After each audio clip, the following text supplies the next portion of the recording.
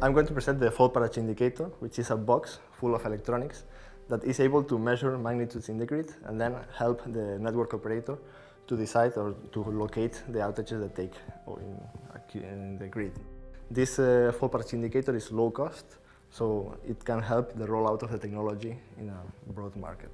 In early 2014, the end of 2013, we came up with the first set of patents that were developed in the years after. So after all these filing patents, and prototyping and validating the concept, we are hopefully able to bring the concept to the market at the end of 2016, early 2017.